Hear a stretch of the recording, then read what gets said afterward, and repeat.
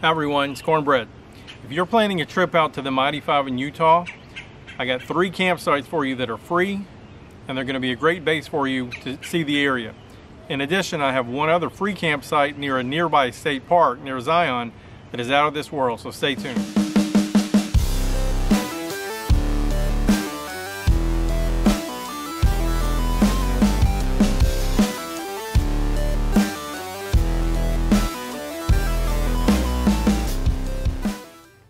So Cupcake and I did a cargo trailer to camper conversion on our 6x10.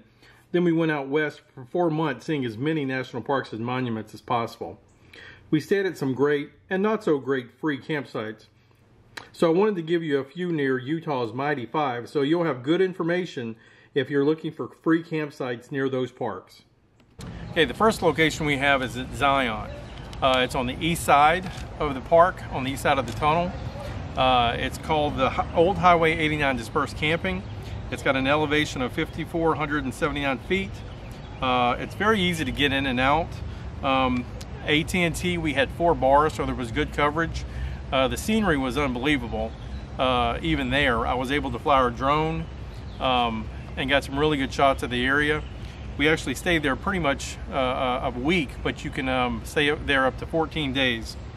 It's about 30 minutes north of Kanab, and they have Kanab Laundry if you need to do your clothes there. There's also a bakery about 20 miles north of there called the Forscher German Bakery in Orderville. It's definitely a must visit. It's out of this world. But if you're going down towards Kanab, you're going to pass the Moqui Caves and the Sand Caves. The bonus about that location is that it's an hour south of Bryce Canyon. So we actually stayed there for our Bryce visit too. That way we didn't have to break down and set up again. It really wasn't that far, and it was just nice to be able to stay there for a full week and not have to move our locations. So the Old Highway 89 Dispersed Camping at Mount Carmel, Utah is a great location for both Zion National Park and Bryce Canyon. Okay, for Capitol Reef, we went to the Capitol Reef Overflow Dispersed Camping. It was less than a mile from the Capitol Reef sign coming in from the west. They got plenty of parking there. We stay there for 5 days. You can stay there up to 14 because it's BLM as well. It's located just outside Torrey, Utah. It's got an elevation of 6,463 feet. They have a laundry room, a laundry facility in the town. And they have a great little Mexican restaurant called La Cueva. We ate there, and I had the best chicken flautas I've had in a very long time. The campsite is beautiful. I was able to fly our drone there too. We got 3 bars from AT&T, so if you're needing to work there on the road, it is feasible. And again, it's just a very nice location. The third spot I have for you is BLM 144 Dispersed Camping, just outside Crescent Junction, Utah. It's north of Moab. We drove into Moab the first day we were there, and I wanted nothing to do with it. There was just too many people. And so we drove out back up toward the interstate, and we stayed at this BLM area. We stayed there 5 days. You can stay there up to 14 because it's BLM as well. They have laundry in Moab you can do, because at this location we only got 2 bars. They do have some nearby hiking where you can go see dinosaur footprints, so it is actually a very cool spot. This is the only one out of the 3 that has a vault toilet. The one in Mount Carmel doesn't have any facilities at all. The one at Capitol Reef doesn't have any facilities at all, but this one does have a vault toilet. With regard to the BLM 144 and Crescent Junction, I wasn't able to fly my drone there because whenever I turned it on, it identified that there was an airport nearby. And they do have one between that location and Moab, so I wasn't able to fly our drone there. The bonus area is Valley of Fire State Park, just outside of Overton, Utah. There they have the Snowbird Mesa Poverty Flats Dispersed Camping.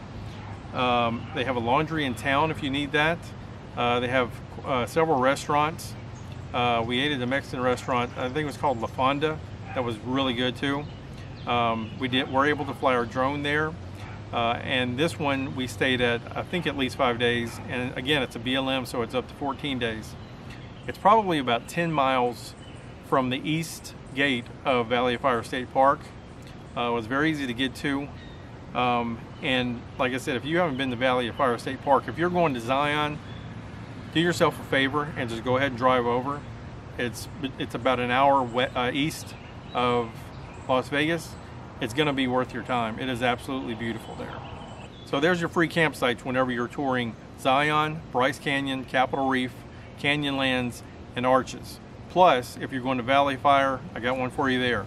We stayed at those 4 locations, had 0 issues, and had a great time. It was a great home base for us to go and see all these areas without having to break down. If you have any comments or suggestions, just leave them in the comments below and I'll answer them as soon as possible. If you like this video, please click the like button. If you'd like to subscribe and follow us on our adventures, please do so. Also, with this video, this is our first one that we're posting on Fridays. This will make 3 videos per week that we're going to be doing. And every Friday will be a cargo trailer based video. We have a 5x8 trailer now that we're going to be building out. We still have our 6x10, and that's the one we're keeping to go do our cross-country travels. And we're going to start a new one pretty soon. But just stay tuned to this channel because we're going to have a lot of information on cargo trailer builds, conversions to campers on both 6x10 and 5x8s.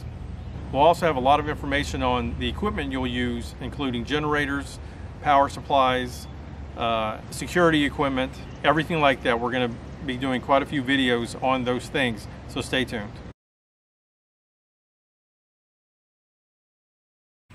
All right, so we just finished with our 4-month road trip out west. Had an unbelievable time at national parks and monuments all over the western U.S. Now we're back in Tennessee for a little bit, and we bought a 5x8 cargo trailer for Cupcake Sun. We're going to build out and we're going to document it and make sure that we are able to show you exactly what you need to do to build out your own cargo trailer. So stay tuned.